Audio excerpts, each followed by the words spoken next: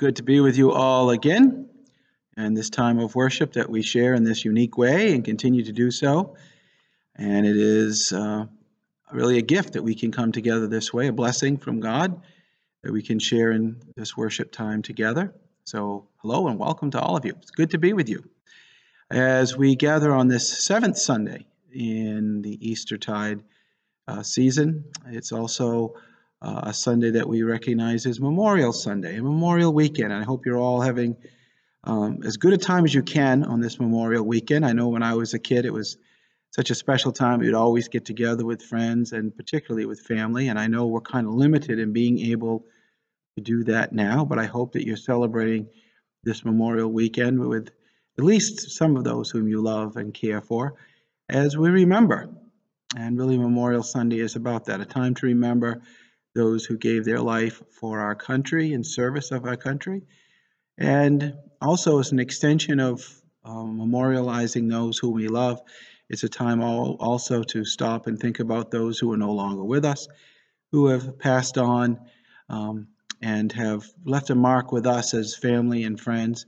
I think often of my mom and dad on Memorial Weekend, and many of us continue the tradition of placing flowers on our loved ones' graves. So Memorial Weekend is a time to remember and to reflect, and I think it's also an appropriate time to stop and remember about the gathering of the first church and what that was like and who were those first individuals.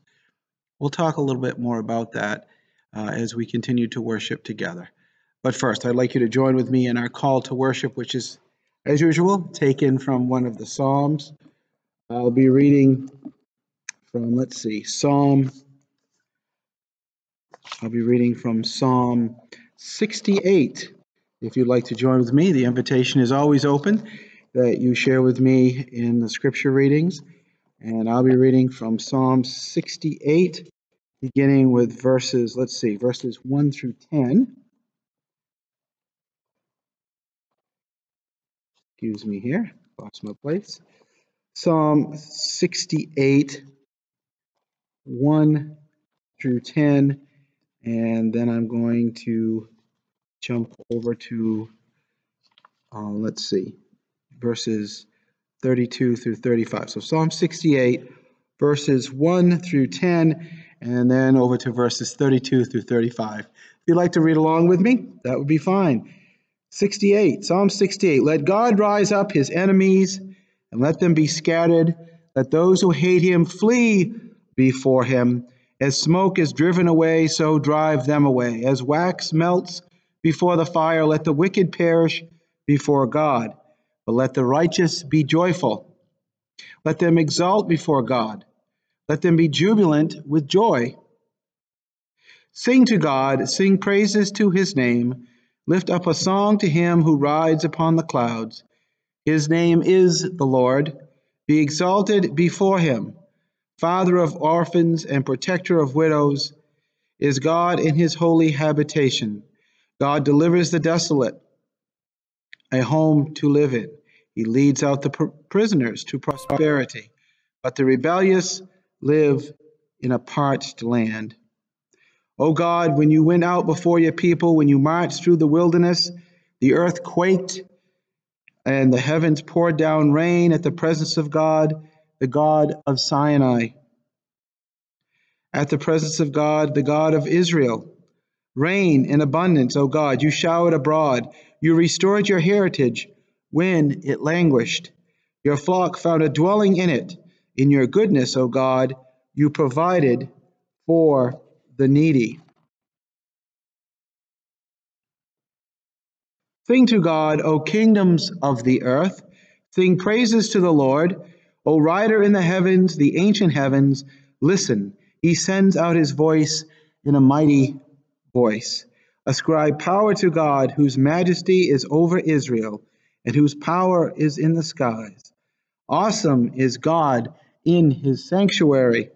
The God of Israel, he gives power and strength to his people. Blessed be God.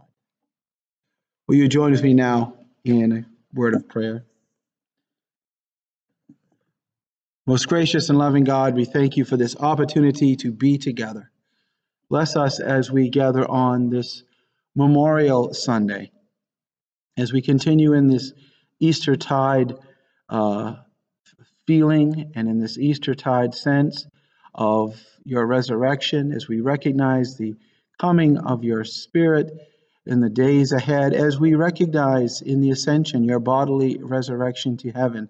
In all these things we find our faith renewed and restored.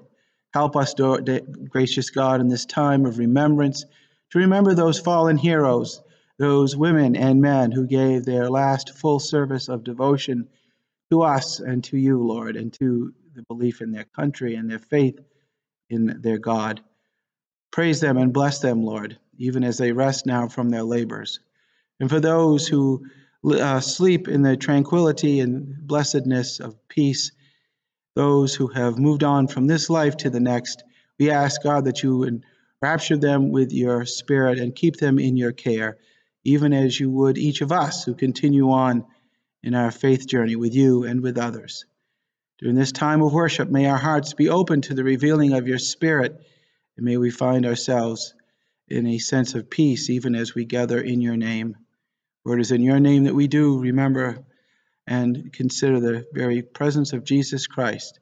Amen.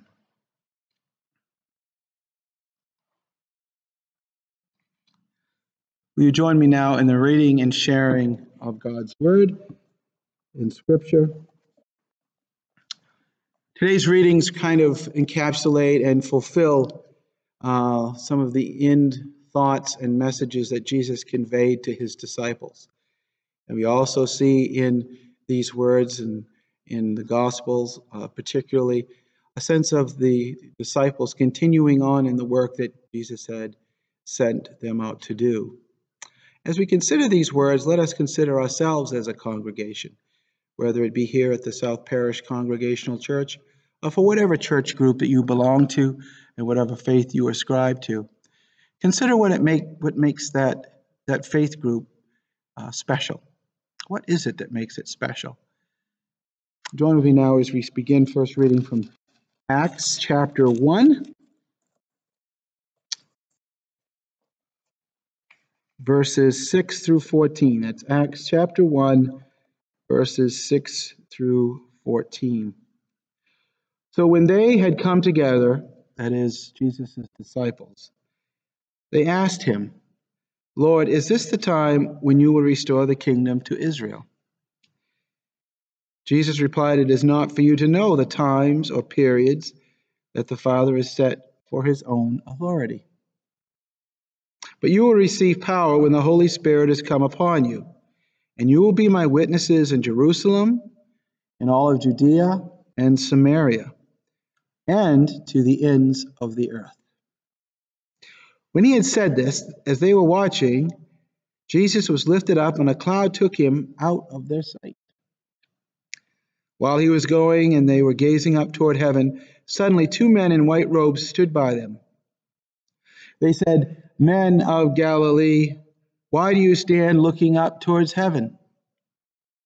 This Jesus who has been taken up from you into heaven will come in the same way as you saw him go into heaven. Our second reading this morning, and I say this morning, but you may be seeing this video in the afternoon or in the evening. That may be one of the values, as I understand somebody pointed out to me, of having a recording of a service. You can watch it at any time, but to me, the morning service is the morning service. So if I say morning, take it as it is. Our second reading is from 1 Peter chapter 4, verses 12 through 14, and then I'll be jumping over a little bit to chapter 5, verses 6 through 11. Beloved, do not be surprised at the fiery ordeal that is taking place among you to test you, as though something strange were happening to you. But rejoice insofar as you are sharing Christ's sufferings, so that you may also be glad and shout for joy when his glory is revealed. If you are reviled for the name of Christ, you are blessed, because the Spirit of God, which is the Spirit of glory, which is the Spirit of God, is resting on you. Humble yourselves, therefore, under the mighty hand of God, so that he may exalt you in due time. Cast all your anxiety upon him, because God cares for you. Discipline yourselves. Keep alert. Like a roaring lion, your adversary, the devil, prowls around looking for someone to devour. Resist him, steadfast in your faith, for you know that your brothers and sisters in all the world are undergoing the same kinds of suffering. And after you have suffered for a little while, the God of all grace, who has called you to his eternal glory in Christ, will himself restore, support, strengthen, and establish you. To him be the power forever and ever. Amen. Certainly appropriate words for this time in which so many of us are under the heavy burden of the virus that is causing so much disruption in our lives and tragically is affecting so many others. Recognize that God is with you in your sufferings. I think these are words that Peter would certainly understand or want us to understand in all that we are going through. And finally, our last reading is from John's Gospel, chapter 17, and I'll be reading verses 1 through 11. After Jesus had spoken these words, he looked up to heaven and said, Father, the hour has come. Glorify your Son, so that the Son may glorify you. Since you have given him authority over all people to give eternal life to all whom you have given to him, and this is eternal life, that they may know you, the only true God, and Jesus Christ whom you have sent.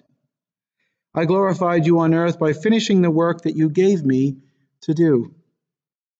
So now, Father, glorify me in your own presence, with the glory that I had in your presence before the world existed.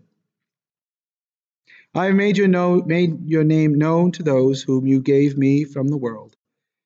They were yours, and you gave them to me, and they have kept your word. Now you know that everything you have given me is from you. For the words that you gave me I have given to them, and they have received them, and know in truth that I came from you, and they have believed that you sent me. And I am asking on their behalf. I'm not asking on behalf of the world, but on behalf of those whom you gave me, because they are yours. All mine are yours, and yours are mine, and I have been glorified in them. And now I am no longer in the world, but they are in the world, and I am coming to you. Holy Father, protect them in your name that you have given me, so that they may be one as we are one. May God add his blessing upon the hearing and the reading of these words. For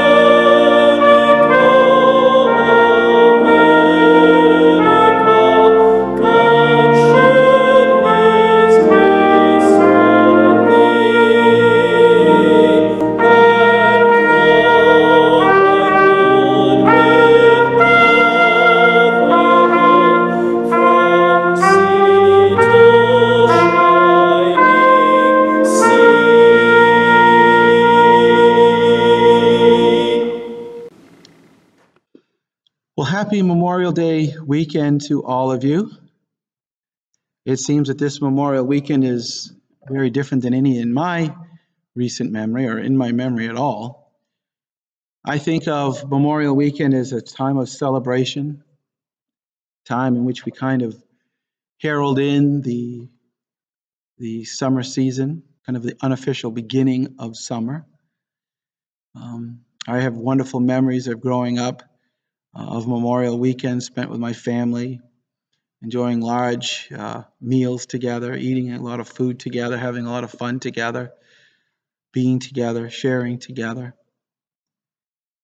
A couple of things come to mind, of course, as we think about this, that we are, in a sense, still distanced from each other. Even from those whom we love the most, we really are in a position where we can't enjoy each other like we usually do. My prayer is that at least most of us have an opportunity to be with at least some of the people that we love and care for so much on this Memorial weekend. But I would also like to take this opportunity to stop and say that just because we can't gather together in fairly large groups, we can still be together.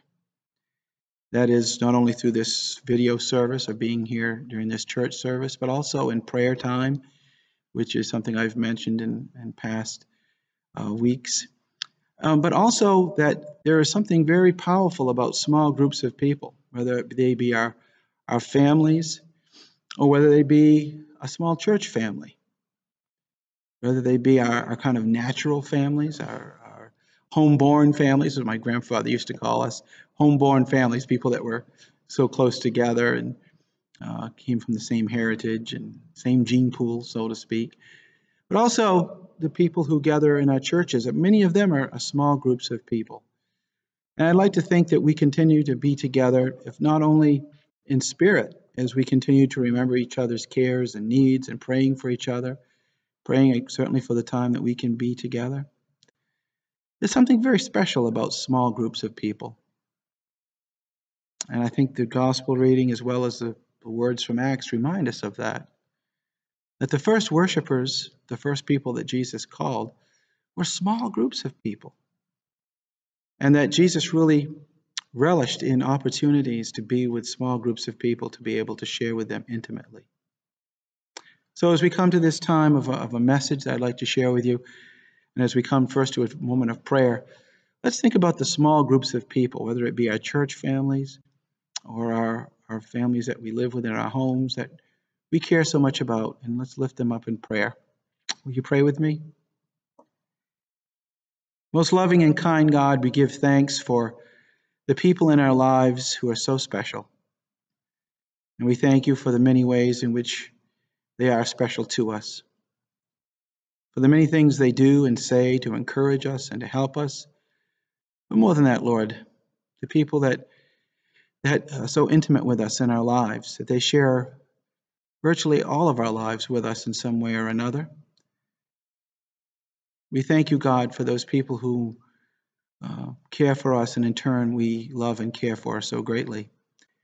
We thank you for our families, and that we can spend time with our families is our prayer this weekend in peace and in harmony. But also, Lord, we thank you for our church families and for the many and diverse people that are a part of those groups. Many times, Lord, in this part of the world, in this part of Maine, and the communities that we share in, churches are small groups of people. Lord, let us never find within small groups of people any lack of faith or lack of love. Let us be drawn together intimately, even as we celebrate the very church of Jesus Christ in its many diverse ways. For it's in our Savior's name we pray. Amen. So as we celebrate Memorial Day, I think one of the things that comes to mind is Memorial Day parades. And I would always look forward to seeing that small group of veterans that would be leading those parades. Unfortunately, we're not going to be having any of those parades, I don't believe, because of the virus that we're all kind of somehow trying to work around and work through. But I always look forward to seeing those small group of veterans who would come out and march in memory of their fallen comrades and In Norwich, we would always gather, as like in so many communities, at memorials in the center of town to remember those who have given, as I mentioned, the last full measure, I should say, of devotion to their country. And it was a time to really remember and to reflect on those men and women who had really given so much of themselves, in some cases all of themselves, to their communities and to the people they loved. It was a small group of veterans that usually would gather and still do at on Memorial Day and in the Memorial Day parades.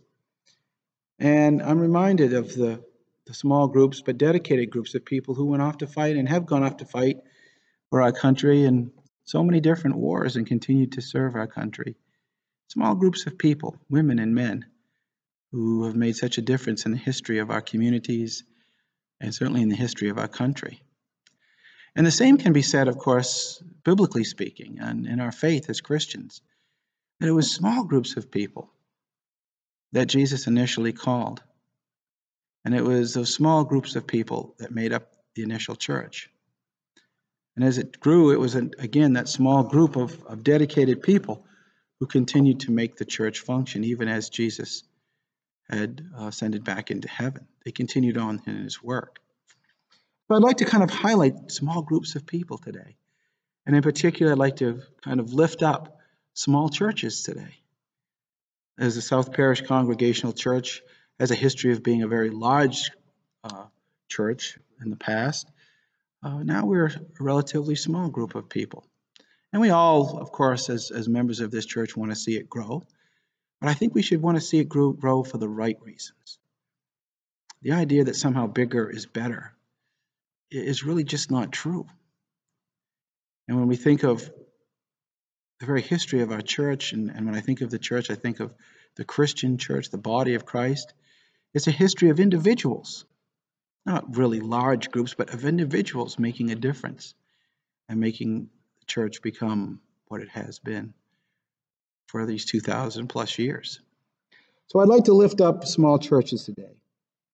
Now, sometimes it's a small church, and if you're a member of a large church, I like you to think along with me on this if you're watching this. But as a small church, we sometimes get hung up on the idea that we're just too small, that we can't do the things that God would want us to do because we are just too small.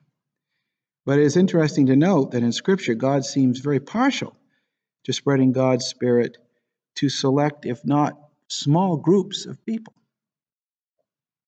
For example, in the book of Numbers, in the Old Testament, the Spirit comes upon 70 elders in the wilderness. An entire nation of people, the Spirit comes upon 70 elders.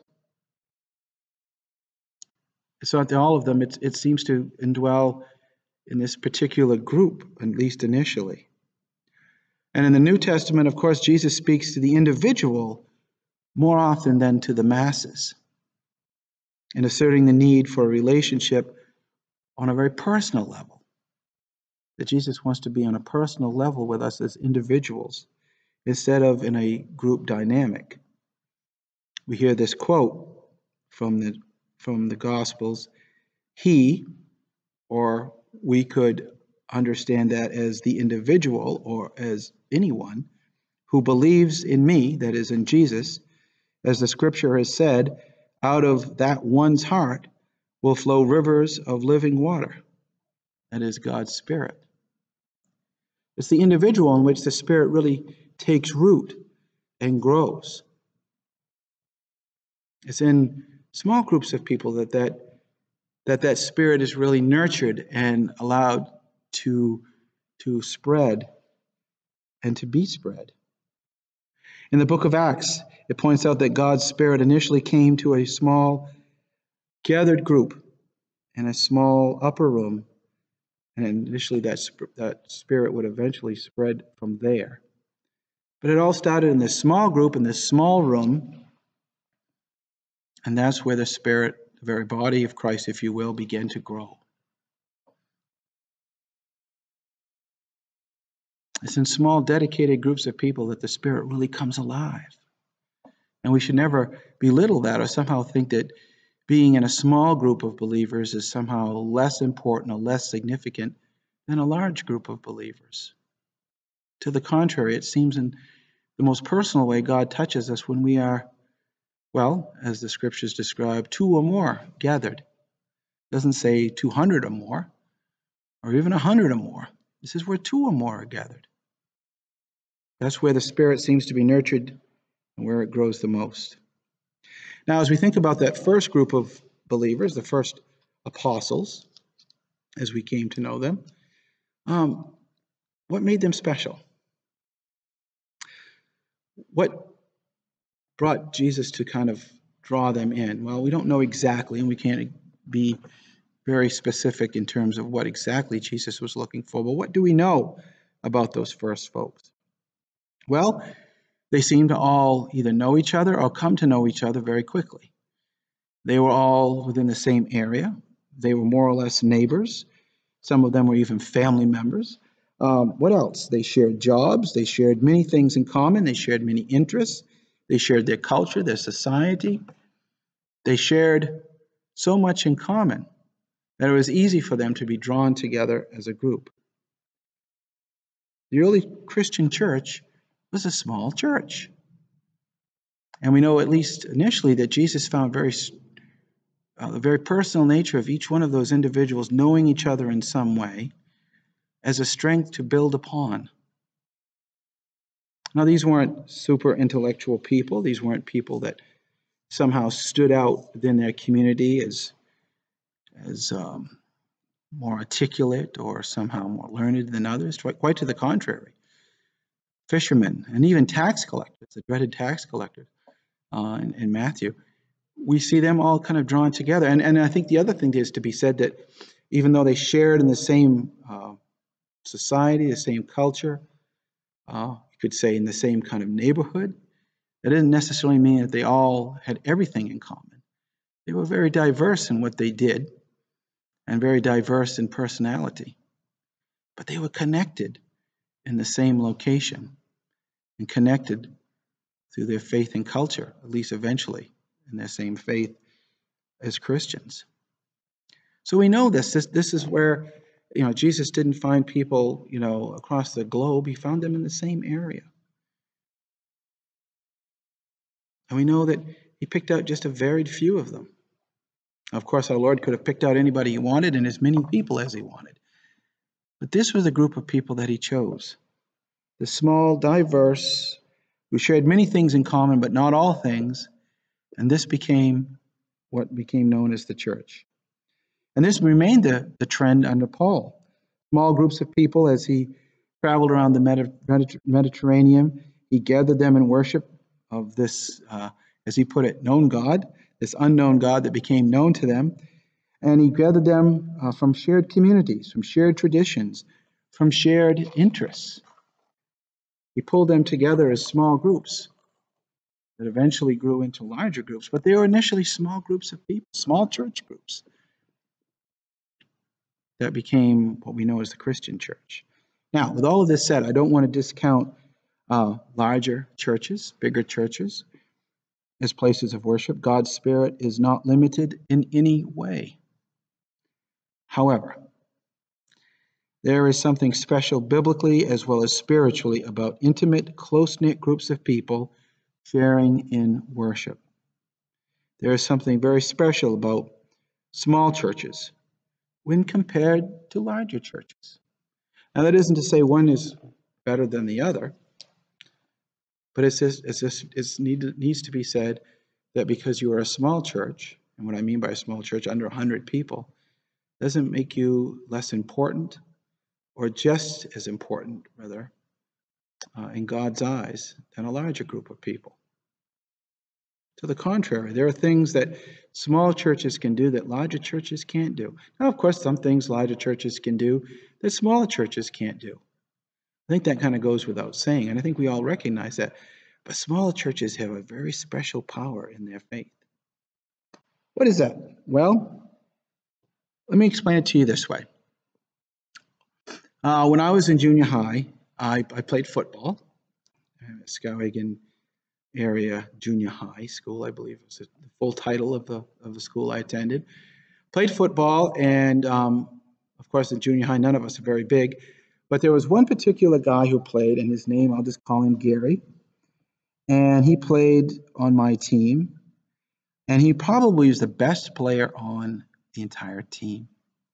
And what makes this story kind of interesting is this guy weighed probably about 100 pounds, soaking wet probably.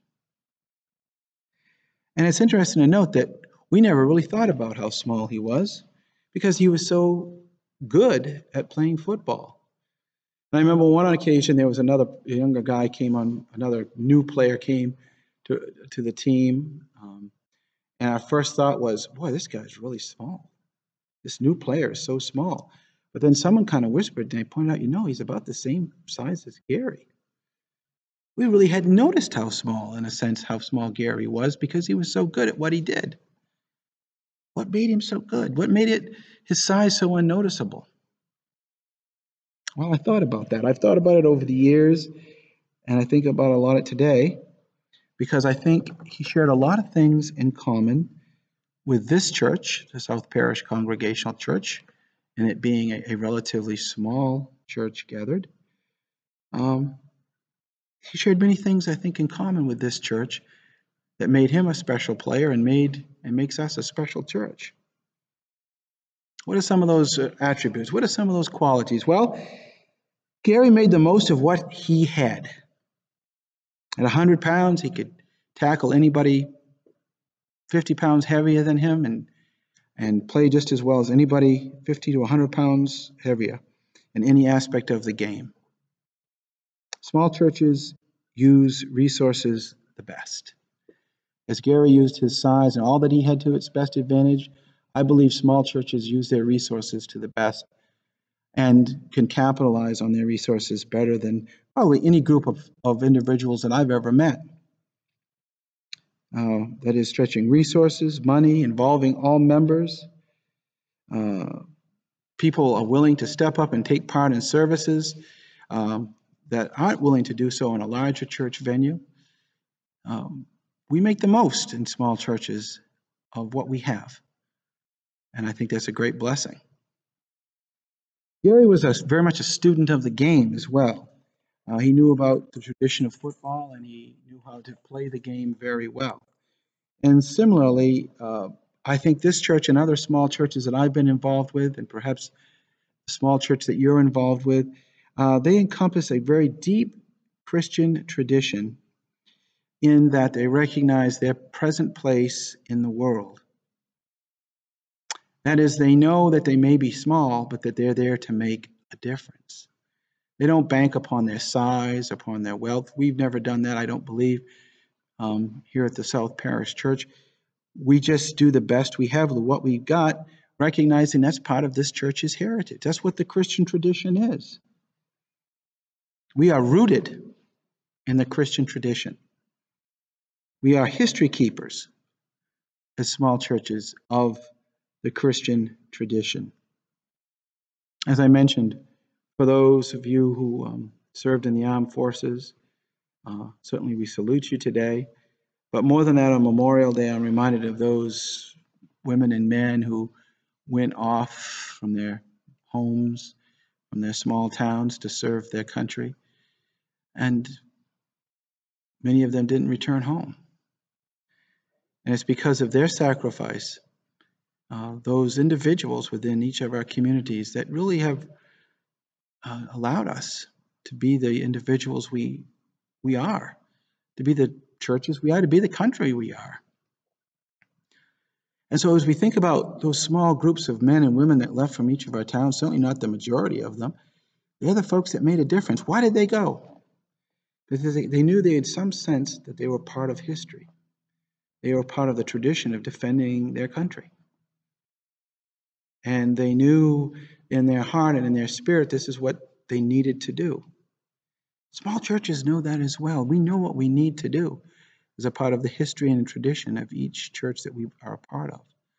We know that each individual counts and that we really can't afford not to have each person take part, and that there's a need to really ask and reach out to each person as a part of our congregations to take part in different ways, whether it be the sharing of resources or of thoughts and prayers, whether it be taking part in the various committees, doing the work of the church.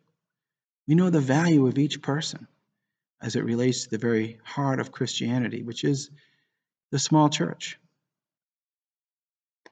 So Gary was a student of the game, and I think each of us as members of small churches understand the importance of being a student of Jesus Christ. Gary worked very well with other people. Despite some disagreements, everyone came to respect him and knew that he was a team player, so to speak. And I think there's very much those same kind of qualities in people who are involved in and engaged in small churches. We need to get along, and we recognize that. And we know we're different. And sometimes we argue and we might fight and we have disagreements, but we know that everybody's voice and idea and way of doing things is important, and that they need to be heard. Each voice needs to be heard in a small church.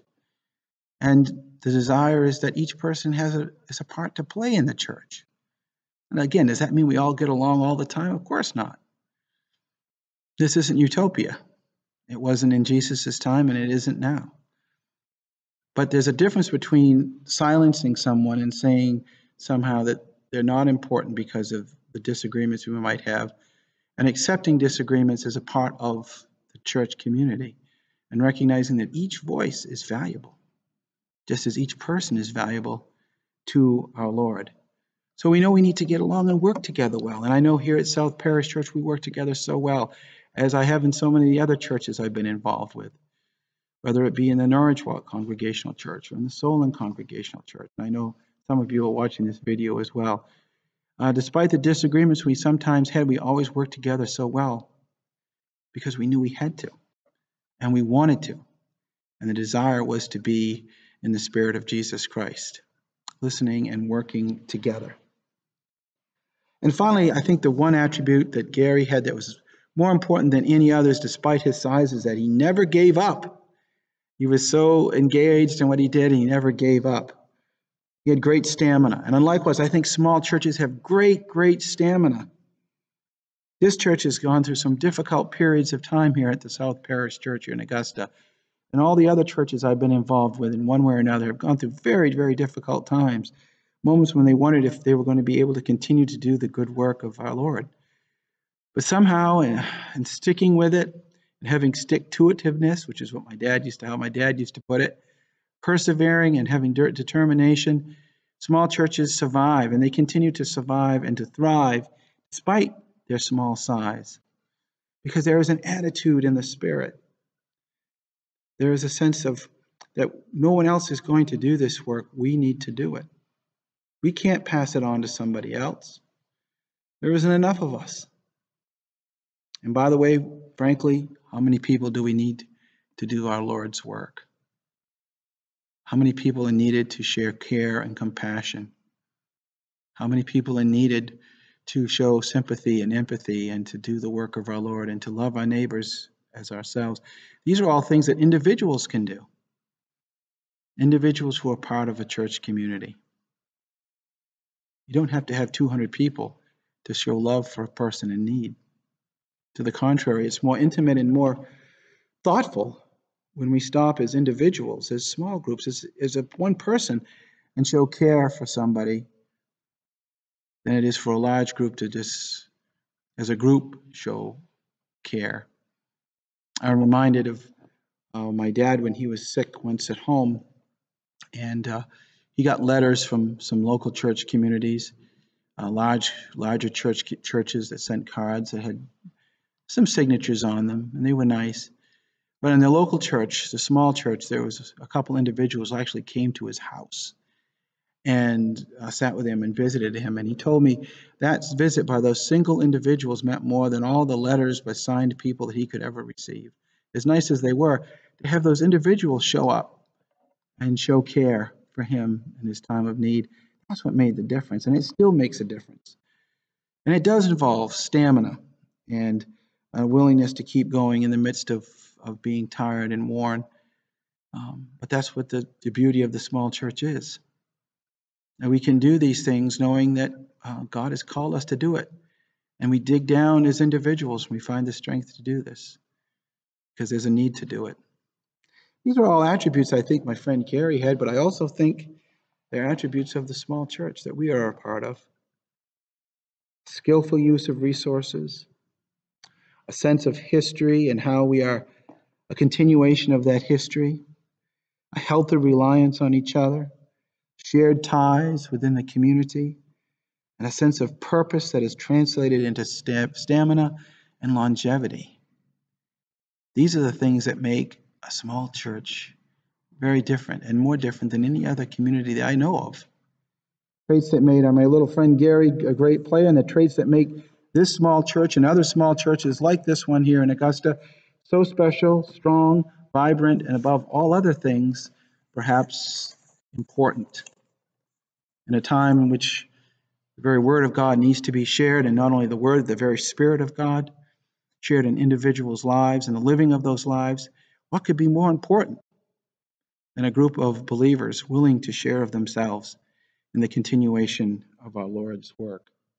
In this church, we pray, like all small churches, we pray that they continue to grow if it's God's will.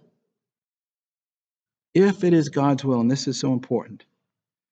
But because there is a much more important prayer to be prayed, because it's more important to being a part of Christ's church kingdom, and whatever size it might be, and whatever size we might be as a congregation, than it is to consider the need to be a larger group of believers. That is, being a part of Christ's kingdom is more than just about the size of that group of believers. It's about each individual and the difference each person can make within that congregation. This church is doing things now as a community that I dare say were never thought of when it was begun, 200 plus years ago. I mean, just as an example, this church here in Augusta, the South Parish Congregational Church, has community suppers each month with dedicated people putting on these suppers for free and volunteering their time freely to do this each and every month. And I know now, because of the coronavirus, that our church is doing more than one supper a month in response to the needs of others. This church has a history of a variety of programs that range in size from small groups of people and recovery programs to even larger groups in AA programs and foster care programs that are going on, to even a line dancing group that meets here on a regular basis, and extending to the Augusta Symphony Orchestra that calls this beautiful church sanctuary and this church its home. And there are so many other things that I'm probably forgetting. Of course, we have a pet pantry here that serves the needs of individuals who have pets that may be having a difficult time feeding them. These are things that I'm sure that the founders of this church never even dreamed of being a part of within a community. Yet we're doing it here, like so many other small churches are doing it in their communities as well. One of the questions we all have to ask ourselves as a part of a small church, or really any church, is what part can I play? Because we really can't afford to just be part of the crowd. We need to be involved in some way. And that doesn't mean we have to be involved in every church program or involved on every board of directors or councils or what have you. But each one of us has a role to play. And that role gets highlighted within a small church more than in a large church. You have a part to play here. You have a part to play in your church, wherever you call it home. You're called by God to do that part and to share of yourself. So we lift up today in a sense of prayer and a sense of gratitude, small churches and groups of people, small groups of people who have made a difference in the history of our country and the history of our faith. Indeed, this church and other small churches are special places. As Christ said, where two or more are gathered in my name, there I will be. And Christ will be here. And will each of us as we gather in his name today and every day. Let's celebrate God's Spirit who makes a difference in the lives of individuals and in groups of people who care and call upon his name. Let us pray. Most loving and gracious God, we thank you for this church and other churches that gather and have worked together for so many years, sometimes with large groups of people and sometimes with small. We lift up all those who believe in our Lord and gather in whatever capacity they might gather in. We lift up the name of our Savior in Christian love and in blessedness. But Lord, today particularly we think of this church and other churches where small groups of people gather to worship and out of sincerity and the goodness of their heart and spirit, called by the very blessed presence of our God, come together to worship and to share of themselves. Lord, give us each the capacity to give of ourselves in any way that we are called to do so. May we recognize that each voice and thought and need that is expressed within this group of believers, let it be highlighted and lifted up as important and as needed. And as at once as we assume that as soon as we possibly can that we might gather once more together, let us recognize that it is not the size of the space in which we gather in or in the size of the group that we gather in, that as we gather only in your name, remembering that where two or more are gathered, where we are gathered in your name, there you are also. May we find strength and grace and love in these words, always in Jesus' name. Amen. Go in peace, my friends.